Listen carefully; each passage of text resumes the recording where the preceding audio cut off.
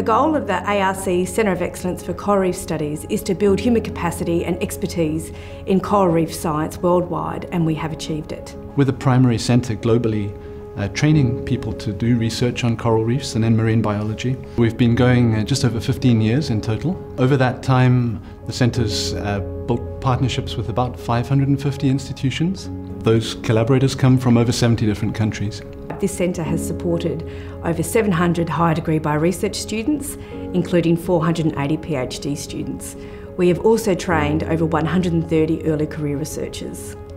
Over half of our students have gone on to positions at universities, and a third have gone on to industry and government, including at our partners, the Australian Institute of Marine Science and the Great Barrier Reef Marine Park Authority.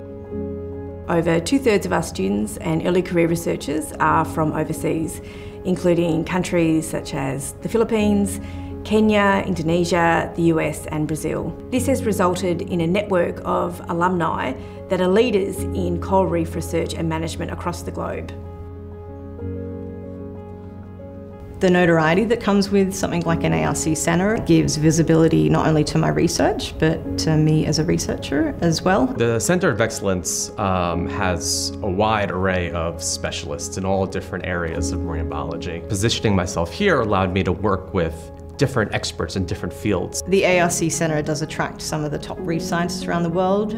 I was able to reach out to a number of experts and fill the gaps in my knowledge. I could have trolled the literature, probably myself, but I was able to go directly to the expert. When you have a well-resourced centre, it creates a system where everybody's not in direct competition with each other, and then there is the opportunity for people to be generous with their ideas and to just be interested in making the science that the entire centre does the best.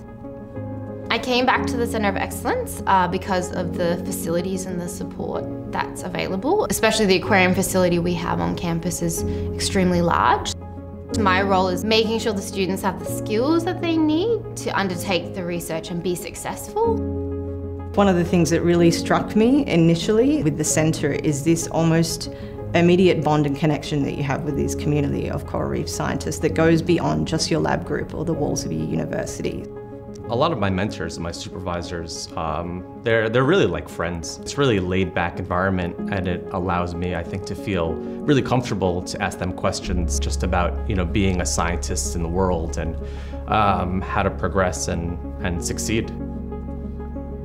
When you walk down the corridor, you're walking past student rooms, you're walking past early career researcher rooms. They're in no way corralled into different parts of the institutions. We have regular celebrations associated with various events that force people out of their caves and into an environment where they're exchanging ideas. We provide opportunities for people to network through programs such as our weekly seminar series, the annual symposium that we run, and through the training workshops and professional development opportunities. Being a scientist is almost like running your own small business. You need to do the administration and finance and how to organise the fieldwork. I was supported by all my supervisors to be able to achieve all those things. The centre helps facilitate internships primarily through partnerships and through long-term partnerships that we have with organisations. It's a fantastic way of building relationships between our researchers and a workplace that they're very likely to end up at. They get the chance to meet many different people many of whom are working at high levels in other countries or in management positions in other places. I've been lucky enough to be a part of numerous internships and fellowships. One was on the Schmidt Ocean Institute's research vessel Falker that has a remotely operated vehicle named Sebastian. This robot can dive down 4,000 meters and collect deep sea corals, and everything you collect down there is something new. There's never been a more important time to be a marine biologist, because everything we thought we knew about how coral reefs work is wrong. They're all changing, and they're changing amazingly rapidly. And the legacy of our centre going forward is that we have trained literally hundreds of PhD students and early career researchers. And that capability for many decades will be really, really important for understanding the new dynamics of coral reefs.